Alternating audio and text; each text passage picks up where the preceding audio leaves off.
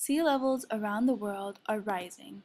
Current sea level rise potentially impacts human populations and the natural environment.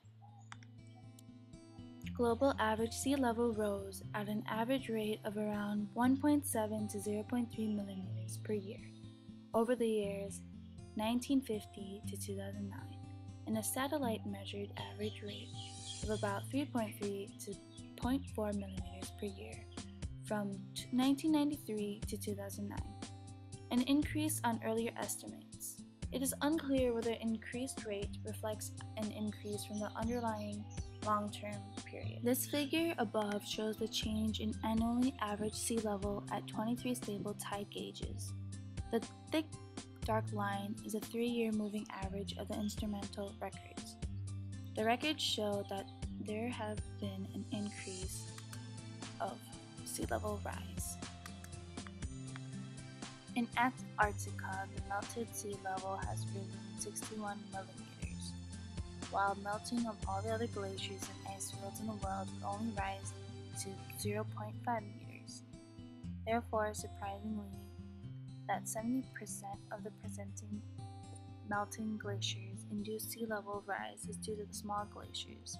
Today, the sea level rises about 3 millimeters per year.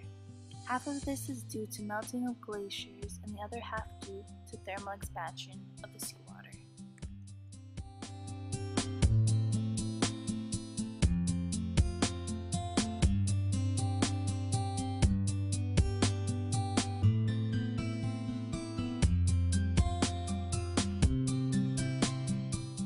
For many years in the Marshall Islands, the government has been concerned with the issue of global climate change. A major study on the detection and possible impacts of climate change and sea level rise in the Marshall Islands was commissioned in the early 1990s. Approximately 1,225 islets and 29 atolls are scattered over 3/4 million square miles. The average height above sea level is 7 feet or 2 meters. The highest land area is on Levy Atoll, where the elevation reaches a maximum altitude of only 6 meters. Fragile coral reefs fringe the atolls and serve as the only line of defense against the ocean surge. The clearance of the reef in the sections that are covered by water is usually no more than a couple of feet. In other places, the reef is commonly only barely submerged. The Marshall Islands lie in an open ocean, and the islands are generally very close to the sea level. The vulnerability to waves and storm surges can damage a lot of property in the Marshall Islands. Given projected to sea level rise, the Marshall Islands in the tropical Pacific Ocean are expected to be underwater in 90 years. The Marshall Islands are currently building seawalls using broken down cars mixed with different types of waste and sand.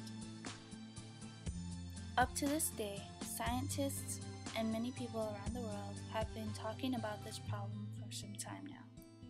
Even they have not come up with a solution for that problem. If we stop global warming, then we stop rising sea levels. The rising sea levels are due to global warming. Reducing the global temperature is apparently the only practical solution. Help stop global warming and today. Thank you for watching.